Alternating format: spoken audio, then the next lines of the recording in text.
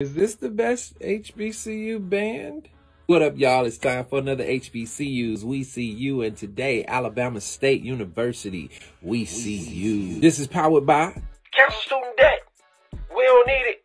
Alabama State University was founded in 1867 as the Lincoln Normal School of Marion. It wasn't until 1878 when the second president, William Patterson, was appointed as president, and he's actually honored as the founder of Alabama State University. He served as president for the first 37 of the school's years, and he was instrumental in the school moving from Marion to Montgomery, Alabama, where it currently sits. Alabama State has nearly 6,000 students from more than 40 states and 20 countries. It has 8 different degree-granting colleges, schools, or divisions. The university colors are that black and the old gold, and their nickname is the Hornets and the Lady Hornets. Now, you know HBCUs got to have marching bands, and they got one of the best, the Mighty Marching Hornets. Featured with them is the Sensational Stingettes, a dope dance line that debuted in '77 that has been seen with Kendrick Lamar, 2 Chainz, and Beyonce? What? And there's another dance team that pops it off at ASU, and they are the Honeybees, a dance line that's composed of only plus-size young women that debuted in 2004. Notable alumni, your boy 2 Chainz was there.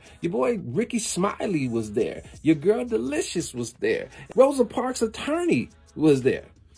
Y'all got some dope people that went there. If you're an ASU graduate, let us know something else we don't know in the comments. But you got a dope school. Shout out to you, ASU, Alabama State University. We see you. Oh, and tell Fannie Mae, cancel student debt. We don't need it.